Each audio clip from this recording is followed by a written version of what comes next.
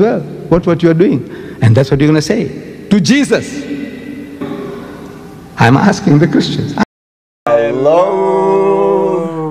Welcome to my YouTube channel, The Performance. Today I'm here with a guest. My name is Kesi Ama. And we'll be reacting to Ahmed Deedat answering a question. If Jesus didn't die, then what happened? Wow. This indeed, I believe, is going to be very interesting. So let's start with the video. Go.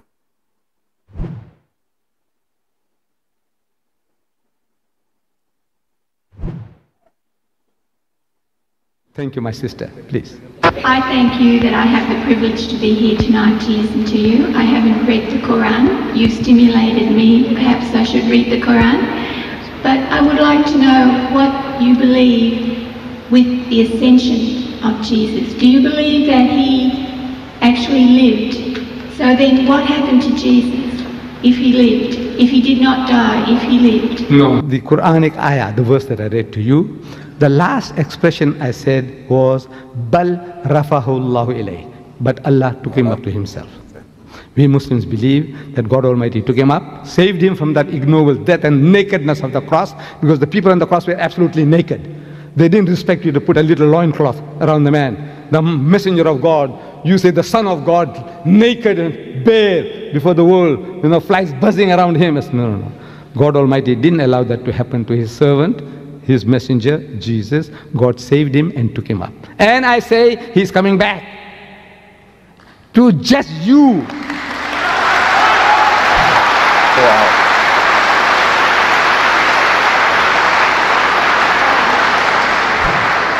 He is coming back.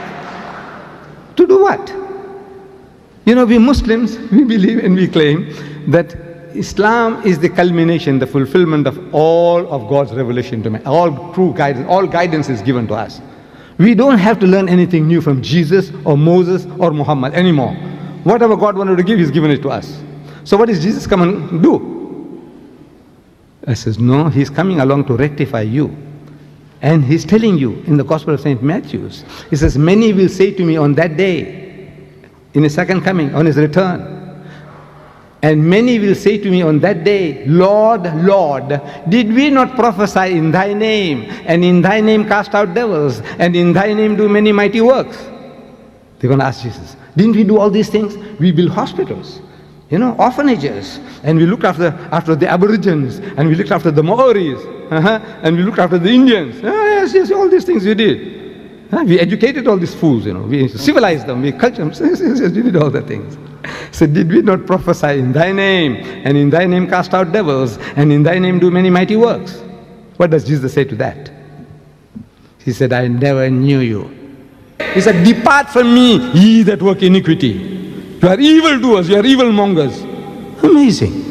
You who are working in the name of Christ, looking after the lepers, looking after orphans, Mother Teresa, wonderful work she's doing. By God, I tell you, I bow my head down out of respect for her.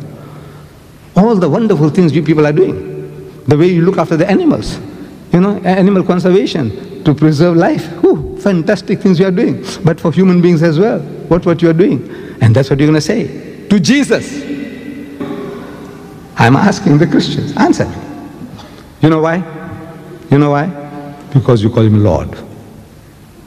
He is not your Lord. He is not your God.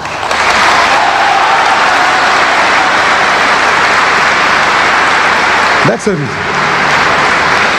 That is the reason. He's telling you, come, I'll teach you how to pray, and pray like this, and he puts the words in your mouth. Like a little baby, like a little child, pray like this.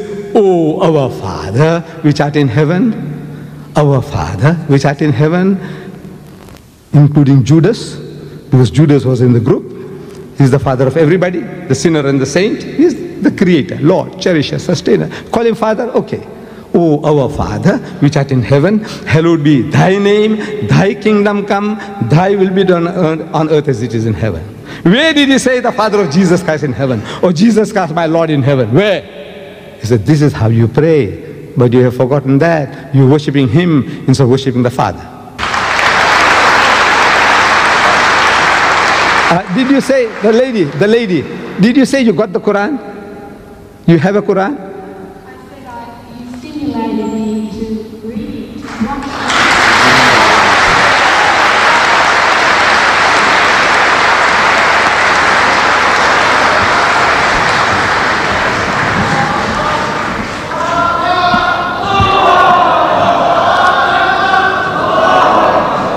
Yes, my brother, this will be the last question. Thank you.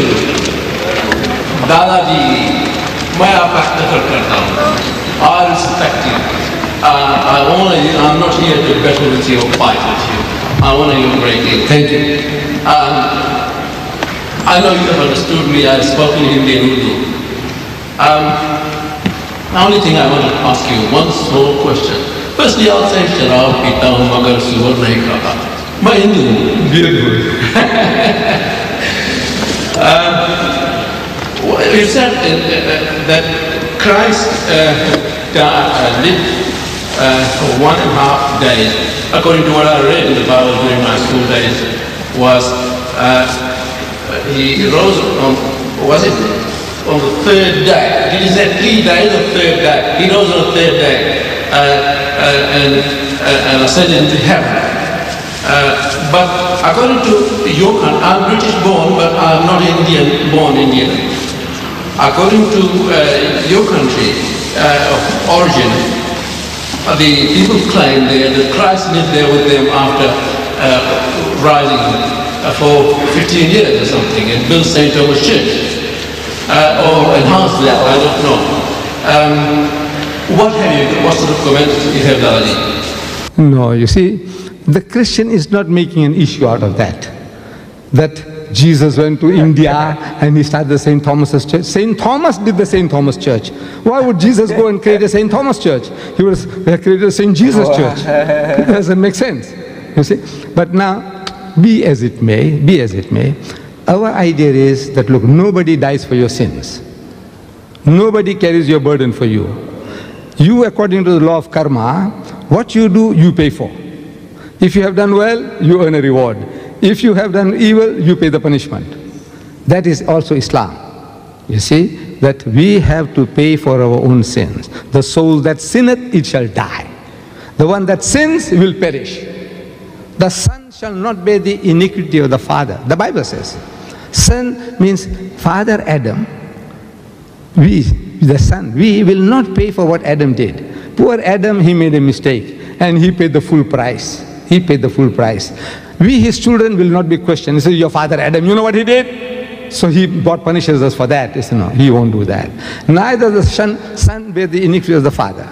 The father shall not bear the iniquity of the son, neither shall the son bear the iniquity of the father. God Almighty will not ask Adam, he said, look at your children, 25 million sodomites. You call them gays in America. God will not ask Adam, and he will not ask us what Adam and Eve did. The soul that sinneth, it shall die. That is the law of God. But if the wicked will turn from all the sins that he has committed, means he asks for forgiveness and repents and do that which is lawful and right, he shall surely live, he shall not die. That is Islam. That is Islam. You pay for your sins, I pay for mine. Nobody pays for anybody's sins. But the Christian believes that somebody must pay for his sins. So he wants to pass the buck on to Jesus. Make things easy for himself. He can do what he likes, but Christ paid for it. And Jimmy Swaggart, he said, the greater the sin, the greater the redemption. What kind of redemption is this? Jesus Christ. I stole somebody's pin. And Jesus pays for that. For my parking ticket, he pays for that. What has he done? But for Hitler's sins, on account of him, 40 million people died in the Second World War. If Jesus pays for that, that is something. If he pays for Peter Sutcliffe, he raped and ripped 13 women, and Jesus pays for that, that will be something. Get the idea? The greater the sin, the greater the redemption. What philosophy is this?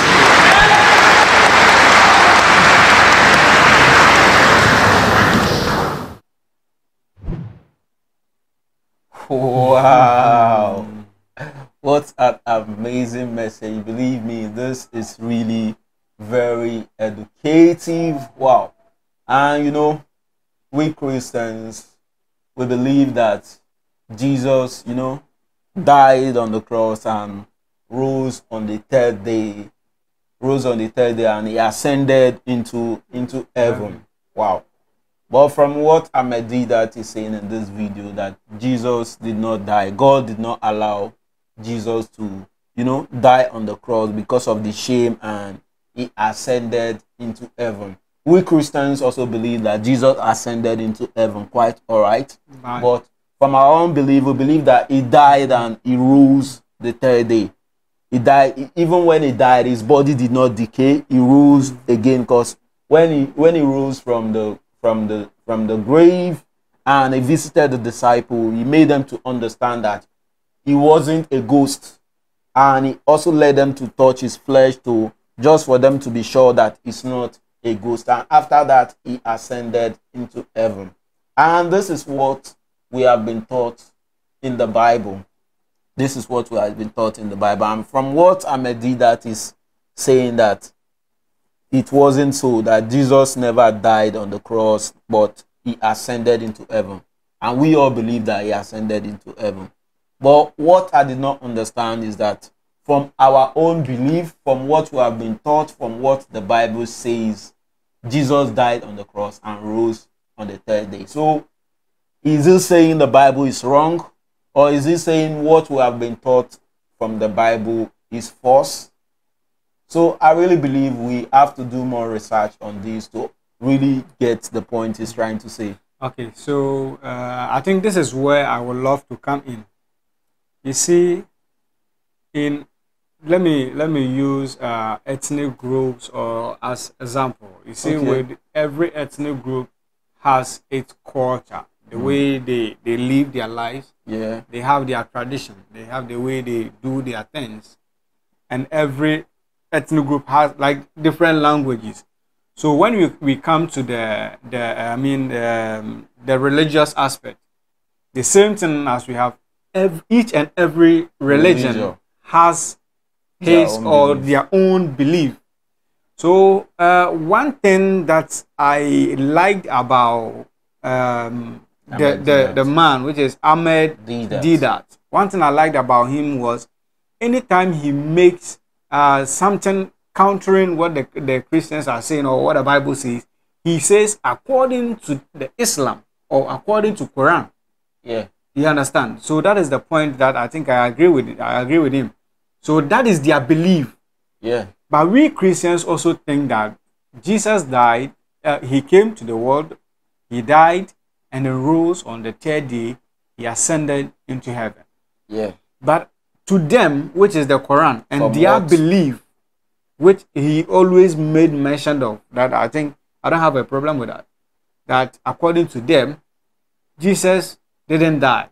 He didn't go through all the shame by like they putting away his clothes, being on the cross. He didn't go through that, but rather he was ascended directly.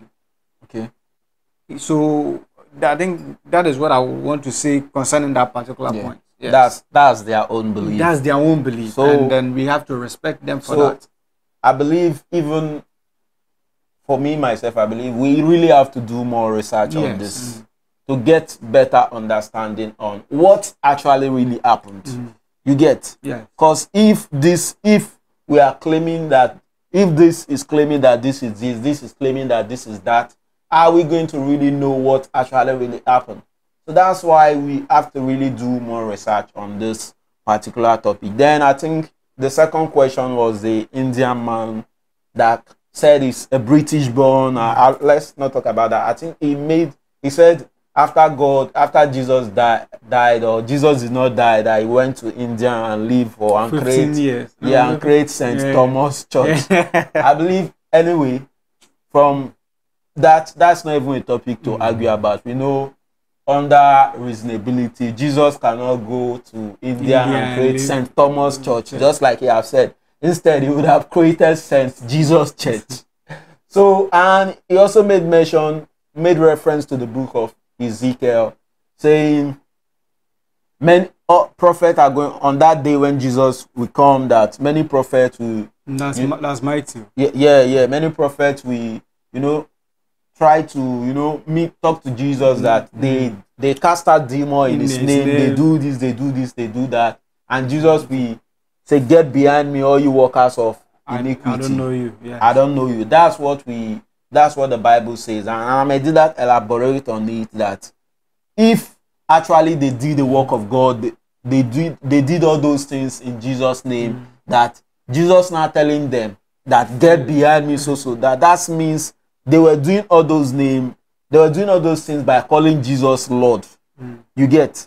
I think from what I understand, I say they were doing all those things. We Christians, we believe in the Holy Trinity, and from what Ahmed Deedat is saying, that our mistake is that the prophet mistake is that they were calling Jesus Lord, and Jesus is not Lord. You get? Jesus is not Lord. So that's the mistake they made. That's why Jesus asked them to get behind me, all you workers of iniquity. I get his point. It's very reasonable from what he said, that all those from that Bible verse, those people claiming that they actually did this, they did that, they do that in Jesus' name, that Jesus rebuked them. I think it's a good reason he gave, that they were calling Jesus Lord. But I don't think that reason is enough to really justify what really happened. Because that Bible verse, if you elaborate on it, did not actually give the reason why Jesus rebuked them. Jesus did not say Jesus rebuked them because they were calling him Lord. That's Ahmed Deedat judgment, that they were calling Jesus Lord also. So that's why Jesus rebuked them. There could be thousands of reasons why Jesus actually rebuked them. Yeah, so you don't have to come and bring your own concept that Jesus actually rebuked them because of this, because of that. The Bible does not say that. So I don't think that should be enough to justify the reason why Jesus rebuked the prophet. Okay. So let me add a little to whatever you said. I think whatever you said makes exactly sense. But what I want to add is, you see, in the Bible, we don't have only one Jesus in it. Okay. Yeah, so you understand. Do you know we have Baal Jesus in the Bible? Okay. Baal Jesus. Okay. When Elijah called fire, fire to come destroy whatever that was set up, water poured on it, like according to the Bible. Okay. You understand? The people around the area, they also called on their God, which is the smaller God, which is Baal Jesus. So you see, the prophet was making mention of how people will call on the name of Jesus, and at the end Jesus will say they don't know them, like making that. You see, now in particular, when you look into most churches, even the Bible made mention of it, that at the end of the world, or when the world is coming to an end, there will be false prophets, there will be fake people, like, you understand? Yeah. So there are a lot of people within the system who are using the name Jesus though, but they know the source of whatever they are doing. You understand? As I sit here, I can't say, oh, I go to a certain, let me say, I'll go do some incantations, I go kill human being for sacrifice, which we don't say anybody should do.